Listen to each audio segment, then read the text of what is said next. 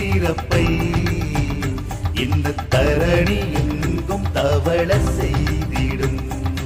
எங்கள் ஊரு எங்கள் கோயில் எங்கள் வாசலோடு எங்கள் வாழ்வு எங்கள் வழி இன்னும் பலதோடு மீள இணைத்திடும். திங்கள் முதல் வெள்ளி வரை தினம் பல விடயங்கள் ஒவ்வொன்றுமே நெஞ்சில் நின்று நிழலாடும் நினைவுகள் எடுத்து வந்திடும்.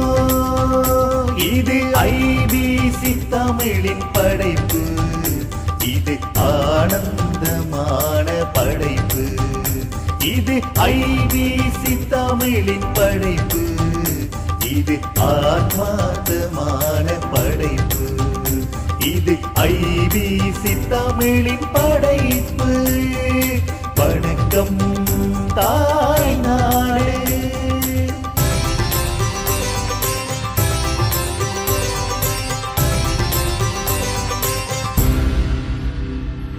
வணக்கம் நேர்களே, நாள்தோறும் நல்ல பல விடயங்களோடு உங்கள் இல்லவாயில்கள் நாடி வருகிற வணக்கம் தாய்நாடு நிகழ்ச்சி இன்றைய தினமும் உங்களை சந்திக்கிறது.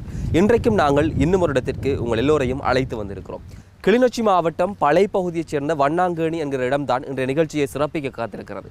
இங்கிருக்கக்கூடிய முக்கியமான விடயங்களோடு இந்த மக்களுடைய வாழ்வியலோடு சமூக கட்டமைப்புகளோடு தான் நிகழ்ச்சி பயணிக்க காத்திருக்கிறது. இணைந்திருக்கலாம், பார்க்கலாம், ரசிக்கலாம்.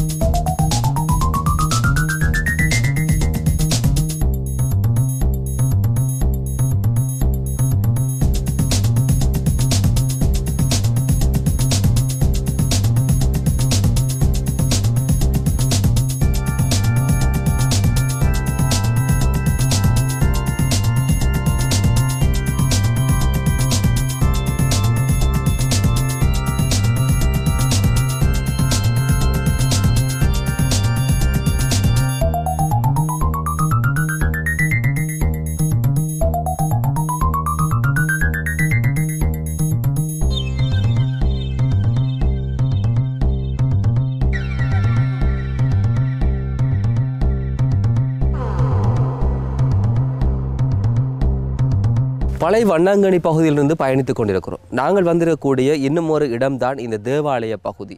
பளை வண்ணாங்கேணி இரக்கத்தி மாதா தேவாலயத்துக்கு தான் நாங்கள் இப்பொழுது வருகிறோம்.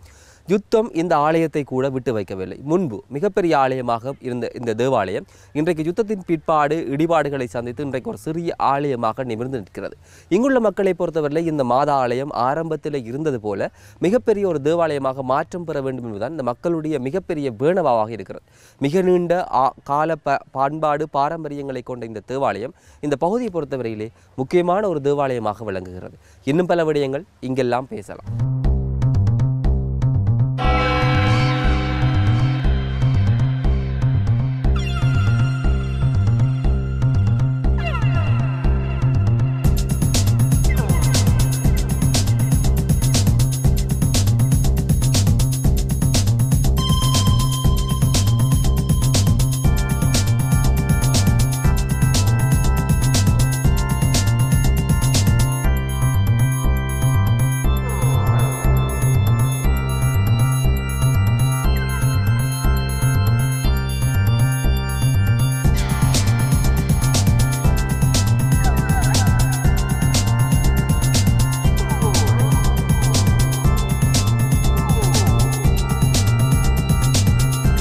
மக்கள் செறிந்து வாழுகிற பகுதிகள் எல்லாம் இந்த பொது தேவைகளுக்காக அல்லது பல நோக்கங்களை நிறைவேற்றிக் கொள்வதற்காக ஒவ்வொரு கட்டிடங்கள் தேவையாக இருக்கு. அதன் அடிப்படையிலே தான் வண்ணாங்கேணி பகுதிக்கான பொது நோக்கு மண்டபத்தின் முன்பாகத்தான் இப்பொழுது நாங்கள் இருக்கிறோம். இந்த பகுதிக்குரிய கிராம சேவகர் அலுவலகம், சமுர்த்தி அலுவலகம், அதே போல இலங்கை தொழிற்பயிற்சி அதிகார சபையினுடைய ஒரு பயிற்சி அலகு கூட இந்த பகுதியில் இயங்கிக் கொண்டிருக்கிறது. தொழில் பயிற்சி அதிகார சபை மூலமாக இயங்கக்கூடிய இளையவர்களுக்கான தொழில் கல்வி முறையிலான கல்விக்கூடங்கள் கூட இந்த பகுதியில் நிறுவப்பட்டிருக்கிறது. அதனையும் தாண்டி இந்த பகுதிக்கு கிராம சேவையாளருக்கான அலுவலகம் கூட இங்கே தான் இருக்கிறது. நாளாந்த மக்களுடைய தேவைகளை நிறைவேற்றிக் கொள்வதற்கான ஒரு அலுவலகம், அதே போல சமுர்த்தி உத்தியோகத்திற்கான அலுவலகம் கூட இந்த பகுதியில் தான் நிறுவப்பட்டிருக்கிறது. இது கூட இந்த பகுதி மக்களுடைய வாழ்வியலை பொறுத்தவரையில் இன்னும் ஒரு முக்கிய இடமாக இருக்கிறது. இந்த இடத்திலிருந்து இன்னும் ஒரு இடத்திற்கு அழைத்து செல்லலாம். இணைந்திருப்போம்.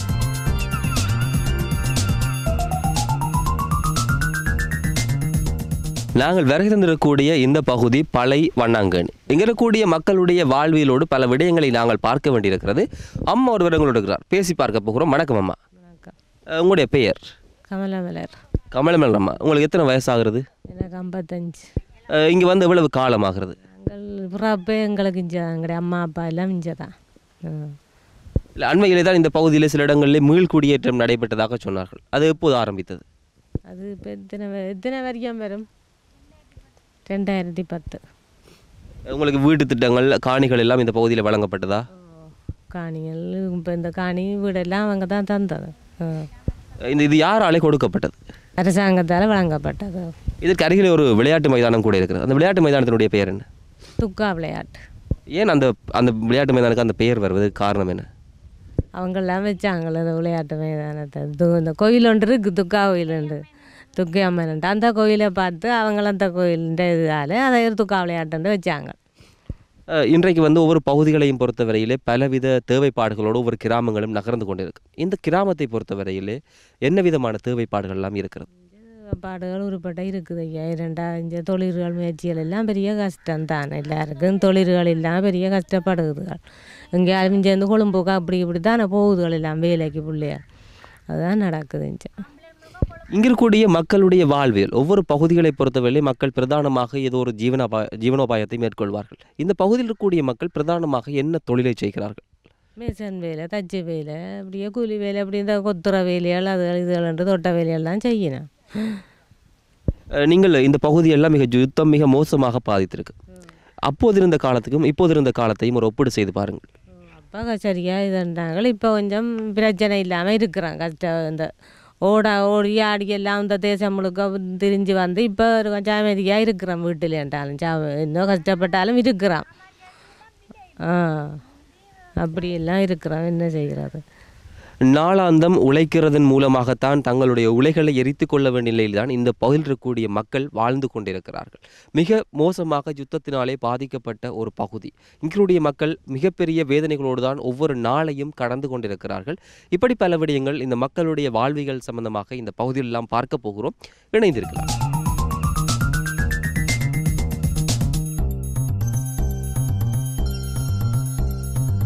எதற்கும் ஒரு எல்லைகள் வேண்டும் என்று சொல்வார்கள். அது வாழ்க்கையாக இருக்கட்டும், நாங்கள் வாழ்கிற பூமியாக இருக்கட்டும், எங்களுடைய காணிகளாக இருக்கட்டும், ஒரு எல்லைப்புறத்தில் தான் நாங்கள் இருக்கிறோம். காணிகளை அநேகமாக வேலிகள், மதில்கள் கொண்டு அடைப்பார்கள்.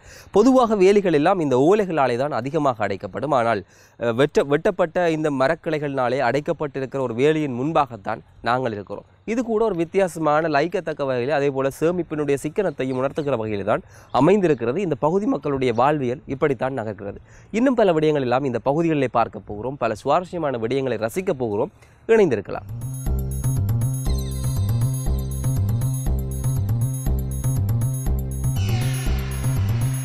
பொதுவாக ஒவ்வொரு பகுதிகளிலும் இந்த ஆலயங்கள் தான் ஆன்மீகம் வளர்த்து மக்களை வழிபடுத்துகிற ஒரு தல நிறுவனங்களாக இருந்து கொண்டிருக்கிறது.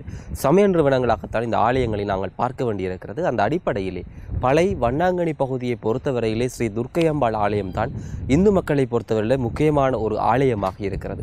அம்பாள் ஆலயம் இயற்கையோடு இணைந்த மரங்கள் நிழலிலே அம்பாள் எழுந்தருளி அருள் பாலித்துக் கொண்டிருக்கிறார். பரிவார மூர்த்திகளோடு இந்த ஆலயத்திற்கு தேவையான அத்தனை கட்டுமான பணிகள் நிறைவு பெற்ற நிலையில்தான் இன்றைக்கு அம்பாள் இந்த பகுதியிலிருந்து அருளாட்சி புரிந்து கொண்டிருக்கிறார். அது மாத்திரமல்ல, இந்த ஆலயத்திற்கு அருகிலே தான் இந்த ஆலயத்துக்கு சொந்தமாக இருக்கக்கூடிய நீர்நிலை உருவாக்கப்பட்டு கொண்டிருக்கிறது. தீர்த்த கேணி அல்லது குளம் போன்ற ஒரு அமைப்பு தான் இந்த ஆலயத்திற்கு அருகிலே புதிதாக உருவாக்கப்பட்டு கொண்டிருக்கிறது. இந்த காட்சிகளையும் நாங்கள் நிகழ்ச்சியில் சேர்த்துக் கொள்ளலாம். இணைந்து பயணிப்போம்.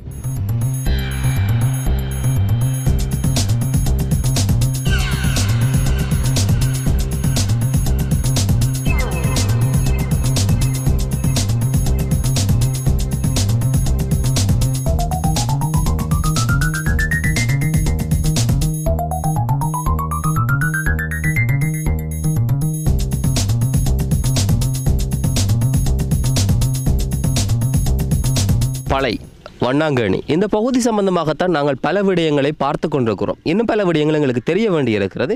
இவைகள் சம்பந்தமாக இந்த பகுதியிலே வசிப்பவரோடு தான் நாங்கள் அதிகமாக பேச வேண்டியிருக்கிறது. பேசலாம். வணக்கம் அண்ணன். வணக்கம். உங்களுடைய பெயர்? என்னுடைய பெயர் நாகமணி ஜெகதீஸ்வரன். ஜெகதீஸ்வரன், இந்த பகுதிக்கு வண்ணாங்கேணி என்ற ஒரு பெயர் வந்திருக்கிறது. இந்த பெயருக்குரிய காரணம் என்னவாக இருக்கிறது? உண்மையாகவே இந்த ஆரம்ப பெயர் எனக்கு தெரியாது. நான் 2006ஆம் ஆண்டு இங்கே திருமணம் செய்து குடியேறினான். யுத்த காலத்தின் பின்பு அனர்த்தங்களின் பின்பு நாங்கள் இங்கே திருமணம் செய்து இங்கே நான் குடியேறினான். வண்ணாங்கேணி என்ற பேர் உண்மையாகவே அதற்கு ஒரு வரலாறு இருக்குமென்னு நினைக்கிறேன். அது சம்பந்தமாக எனக்கு பேர் வந்ததற்கான வரலாறு எனக்கு உண்மையாகவே தெரியாது. இன்றைக்கு இந்த பகுதி மிக மோசமாக யுத்தத்தாலே பாதிக்கப்பட்ட ஒரு பகுதி. அந்த காலப்பகுதிக்கும் இப்பொழுது இருக்கிற காலைப்பகுதிக்கும் இடையிலான ஒப்பீடு எப்படி இருக்கிறது? முழுமையாக இங்கே ஒரு வசதி என்று இன்னும் ஏற்படவில்லை. நிறைய வசதிகள் இந்த கிராம மக்களுக்கு இன்றும் தேவைப்படுகின்றது. பல இளைஞர்கள் யுவதிகளுக்கு வேலை வாய்ப்பு, அத்தோடு இங்கே வறுமை கோட்டில் இருக்கின்ற ஊனமுற்றோர் எல்லோருக்குமே மிக ஒரு உதவி தேவைப்படுகின்றது. அந்த உதவியை தேடித்தான் நாங்கள் இப்பொழுது நிற்கின்றோம். சில நிறுவனங்கள் வீட்டு திட்டங்களை கொடுத்திருப்பதாக சொன்னீர்கள். இங்கே வாழுகிற அத்தனை மக்களும் அதனாலே பயன்பெற்றிருக்கிறார்களா? இல்லை, இல்லாவிட்டால் இன்னும் பல மக்கள் அதனுடைய தேவைகளை நாடி நிற்கிறார்கள்? 75% மக்கள் உண்மையாகவே பயன்பெற்றிருக்கின்றார்கள். இன்றைக்கு பல்வேறு விதமான பிரச்சனைகளோடு தான் ஒவ்வொரு சமூகம் வாழ்ந்து கொண்டிருக்கிறது, ஒரு பகுதி வாழ்ந்து கொண்டிருக்கு. இந்த பகுதியை பொறுத்தவரையிலே எதிர்நோக்கக்கூடிய மிகப்பெரிய பிரச்சனையாக இதை நீங்கள் பார்க்கிறீர்கள்?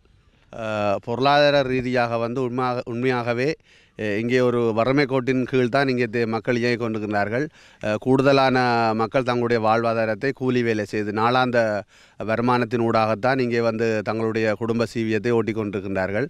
அவர்களுக்கு ஒரு வேலை வாய்ப்பினை, இளைஞர் யுவதிகளுக்கு ஒரு வேலை வாய்ப்பினை கொடுத்து அல்லது இங்கே எங்களோட ஊருக்குள்ளே ஒரு தொழில் வாய்ப்பினை ஏற்படுத்தி அவர்கள் அந்த தொழில் வாய்ப்பினை கொடுக்கிற ஊடாக முன்னேறி இந்த கிராமத்தை ஒரு விருத்தி அடைய செய்யலாம் என்றது என்னுடைய ஒரு நோக்கமாக கருதுகின்றேன்.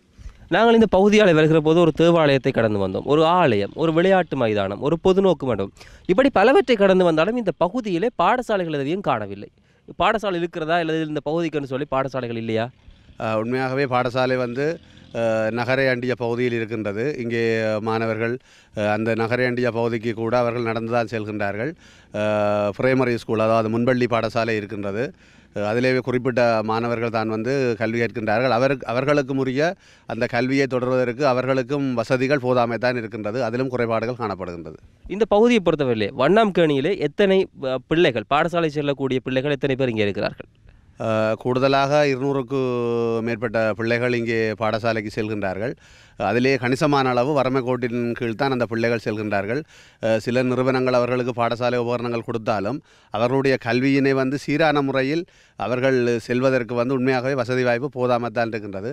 அதிலே சம்பந்தப்பட்டவர்கள் உரிய நடவடிக்கை எடுத்து அவர்களுடைய கல்விக்கும் வாழ்வாதாரத்துக்கும் அவர்கள் உதவி செய்ய வேண்டும் என்று நான் கேட்டுக்கொள்கின்றேன். இன்றைக்கு நாங்கள் பார்க்கிற போது பல பாடசாலைகள் 100 குறைவான மாணவர்களோடு அல்லது அதை அண்மித்த மாணவர்களோடு தான் அந்த பாடசாலை இயங்கிக் கொண்டிருக்கிறது. இந்த பகுதியை பொறுத்தவரையிலே கிட்டத்தட்ட 200 மாணவர்கள் இருப்பதாக சொல்கிறார்கள். அப்படி என்று சொன்னால் இந்த பகுதிக்கு என்று சொல்லி தனியான ஒரு பாடசாலையை நீங்களே கோரி பெற்றுக்கொள்ள முடியவில்லை? உண்மையாகவே அது எங்களுக்கு இப்போ பஞ்சிலப்பள்ளி பிரதேசத்தை பொறுத்தவரையிலே பிரதேசத்திலே ஒரு அண்மையிலே இருக்கின்ற அண்மை தூரமாக இருக்கின்ற பாடசாலை என்றபடியால் மாணவர்கள் மிக வேகமாக செல்லக்கூடிய மாதிரி ஒரு ஒழுங்கு இருக்கின்றது. அவர்கள் காலப்போக்கில் இது ஒரு பெரிய பிரதேசமாக கிராமத்திலே செறிந்து பெரிய ஒரு வசதி ஏற்படுகின்ற பொழுது அதனை தனியாக கோருகின்றதற்கான ஒரு வாய்ப்பினை சில வேளையில் ஏற்படலாம் என நான் கருதுகின்றேன். பலை வண்ணாங்கேணி சம்பந்தமாகத்தான் நிகழ்ச்சியிலே பல விடயங்கள் பார்த்திருந்தோம். இங்கே இருக்கக்கூடிய மக்களுடைய வாழ்வியல்கள், ஆலயங்கள், தேவாலயங்கள், மக்களுடைய பொது பாவனையில் இருக்கக்கூடிய விளையாட்டு மைதானம், பொதுநோக்கு மண்டபம், இப்படி பல விடயங்கள், இந்த பகுதிக்கு தேவையாக இருக்கக்கூடிய விடயங்கள், வேலை வாய்ப்புகள், வீட்டு திட்டங்கள், இவைகள் சம்பந்தமாக பல விடயங்களை இன்று நிகழ்ச்சியிலே பார்த்திருக்கிறோம். இந்த நிகழ்ச்சியினுடைய இந்த அத்தியாயத்தில் இந்த மக்களுடைய வாழ்வியல்களை படம் போட்டு உங்களுக்கு காட்டியிருக்கிறோம். இதன் மூலமாக இந்த மக்களுடைய வாழ்வியல்கள், நாளாந்தவர்கள் தங்களுடைய வாழ்க்கையை மேற்கொள்வதற்கு எதிர்நோக்குகிற பிரச்சனைகள், இவைகள் சம்பந்தமாக நீங்கள் அறிந்திருப்பீர்கள் நம்பிக்கை எங்களுக்கும் இருக்கிறது. சரிநேர்களை நாங்கள் நிகழ்ச்சியினுடைய நிறைவு பாகத்திற்கு வருகை தந்திருக்கிறோம். மற்றொரு நிகழ்ச்சியிலே சந்திக்கலாம். அதுவரையிலே ஒளிப்பதிவிலே இணைந்திருந்த சதீஷ் மற்றும் புவியோடு, படத்தொகுப்பிலே இணைந்திருந்த நண்பன் கிரியோடும் விடைபெற்றுக் கொள்கிற நான் என்றும் உங்கள் அன்பின் உஷாந்தன். வணக்கம் நேர்களே.